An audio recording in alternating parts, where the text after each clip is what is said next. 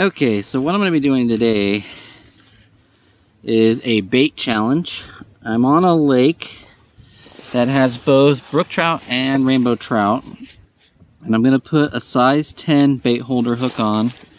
I've got identical main lines, identical leaders. The main lines are 4-pound Berkeley Fireline, and the leaders are 4-pound Seagar fluorocarbon. I'm just going to put a little split shot right above them, and then I'm going to run equal size pieces of nightcrawler and a couple maggots to get equal mass. And we're going to do the best out of 5 here. So 5 fish up on the ice.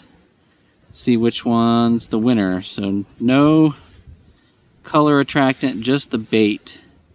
Gonna dead stick these.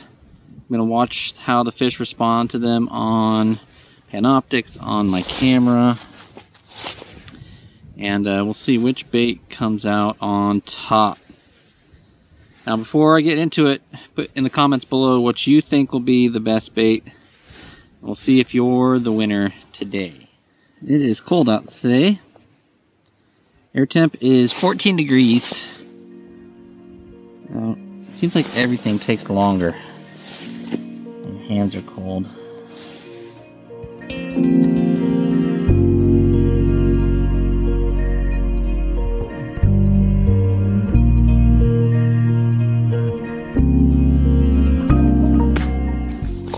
There we go. That rainbow wanted that maggots.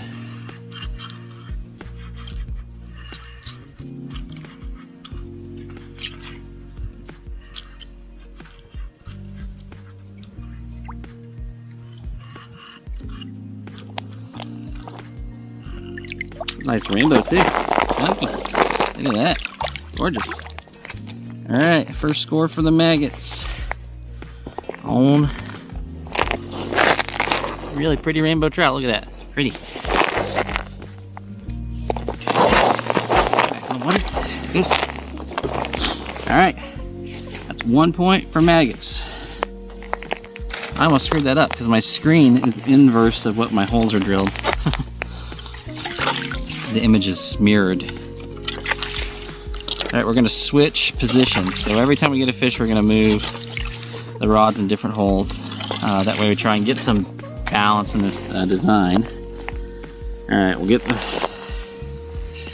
nightcrawler here.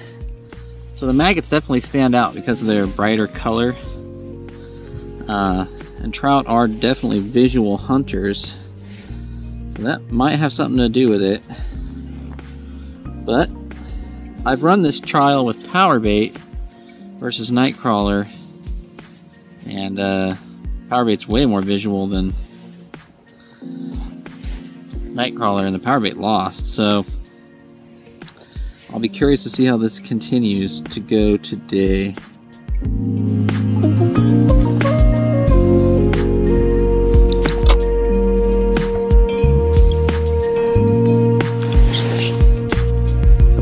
Here.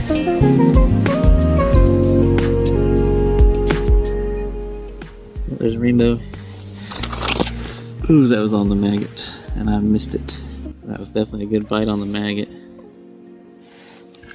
It went for the maggot straight away.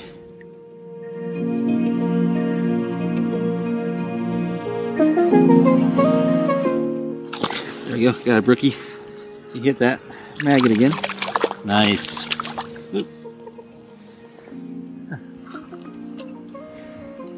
I'll consider that a catch. I got him above the ice, but he popped off right in the hole. That's 2 for the maggot. My anti-reverse on this reel is failing on me sometimes. Alright, well, let's switch positions. If the maggots get one more fish, then they basically have victory already. But I'll go all the way to 5 just to see if we get any on the worm. I feel like when I watch the screen intently, I never see any fish, and then I turn away and I come back and there's like a fish on.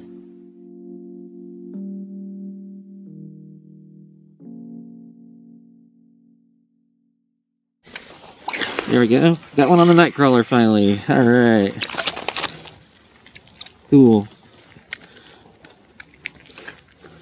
Nightcrawler's still in the game. Look at the little rainbow. There you go. Just a little guy. Planted this year, probably. There you go, buddy. Alright, so that's 2-to-1. Nightcrawler to maggot. Let's go ahead and flip them, and I'm going to refresh the baits now that we're 3 fish in.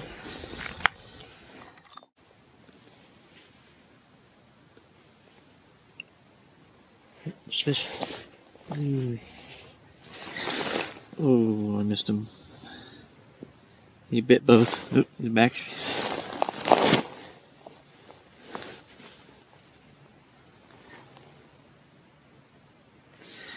Well, this bites on both, but neither converted.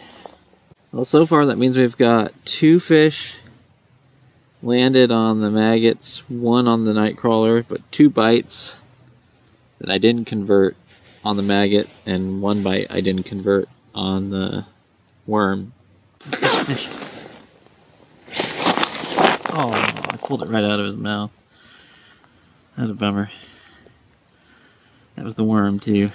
It's good, the worm's starting to tie things up though. One thing's for sure, I lose a lot more fish dead sticking. Because when I'm jigging, as soon as I feel the fish I can set the hook. With the dead sticking, the delayed reaction. There's fish. Just saw a fish run by. There we go. Got him on the maggot. Rainbow. Well, that's it for the maggots. They win. That's their 3rd fish. It's best out of 5. This little guy back. But we'll go ahead and give the Nightcrawler a chance to redeem itself. It's been punching fairly well, just slightly behind the maggots. So we'll go ahead and flip positions and see if the worms can save face.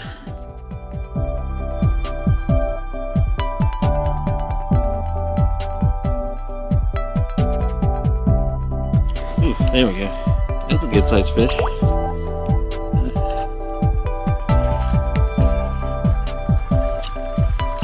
There we go, big rainbow on the worm. There we go, nice rainbow on a worm. To give the worm a 2-fish finish. Let's go ahead and get this guy back in the water. Alright, so that's the end of the maggot versus nightcrawler challenge for ice fishing for trout. Was it the result that you expected? It was really just a slight favorable win for the maggots. I noticed that they just tend to hold on to the maggots a little bit longer, which gave me more time to hook set.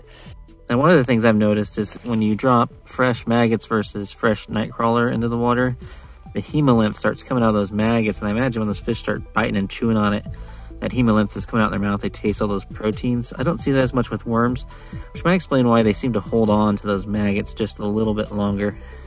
Overall, I really would say it's just pretty much a 50-50 split with maybe a slight favor to the maggots. Anyways, it was a lot of fun doing this trials. I always love seeing how the fish respond to different baits underwater, and hope this helps you out when you get on the ice so you can fish smarter, not harder. Bye guys.